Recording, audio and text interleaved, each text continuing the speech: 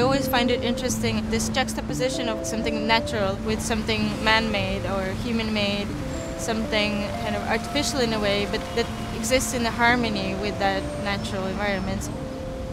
There's all kinds of magic that happens once you have actual shadows, the sculpture standing on actual soil and bugs and creatures crawling on it. Large-scale images that are not rectangular shapes like paintings, they affect people in a certain way. They look a little bit like props in a movie set. Certain specific imagery triggers people, stops them in their track for a few seconds.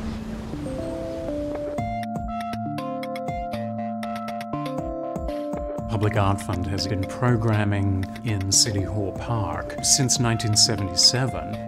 It is a real gem of a park in a part of Manhattan that there isn't a lot of public space.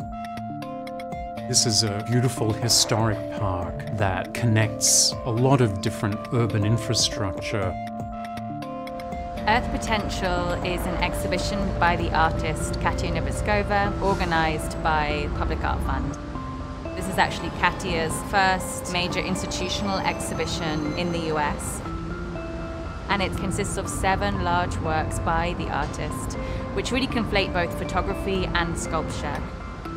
The exhibition is full of juxtapositions. The artist sourced all of these images online, and they really combine the macro and the micro. You have the Earth, you have Venus, all juxtaposed with organisms which vary from the cuttlefish to the earthworm, even to the bacteria E. coli. I'm interested in this idea that there's more images produced and uploaded a day today than in the whole history of humanity. And just this dimension of images that is so massive that it becomes not just a cultural scale, but also ecological and environmental. All the images that Katja is using are being currently used within various different scientific research to try and further our understanding of the planet. For example, the C. elegans was the first ever organism to have its whole genome digitized. She's paired it with Titan, which is Saturn's largest moon.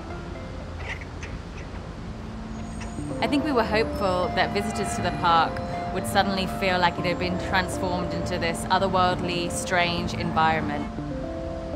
Could be seen as sort of a landing site or a nest that kind of occurs after the encounter with something alien. But you cannot just look at the sculpture and forget about the world. The world is constantly present around each work.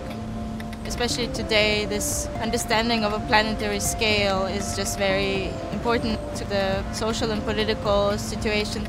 You don't see any borders from this perspective. You can't deny it's all connected. You can't deny it's so beautiful. The exhibition as a whole is really about Earth as a resource.